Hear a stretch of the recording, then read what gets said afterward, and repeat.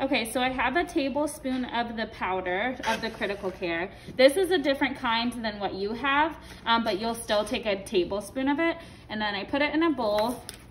And then I always just eyeball it. Some people do 2-to-1 ratio of water, but I just kind of eyeball it, and then I'll mix it until it gets, until it becomes like a pancake-like consistency.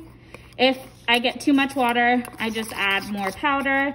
And if I have too little water, like I kind of do now, it's too thick, I'll just add a little bit more water.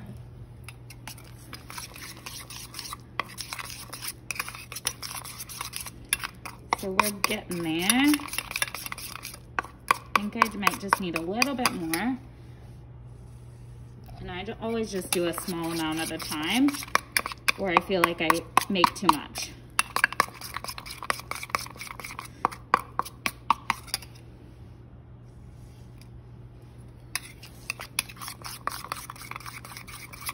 And 1 tablespoon might make his whole day's worth of Critical Care.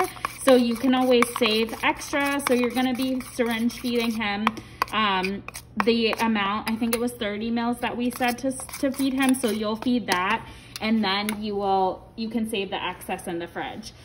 So this is the same syringe that you got. Always remember that there's a cap on it.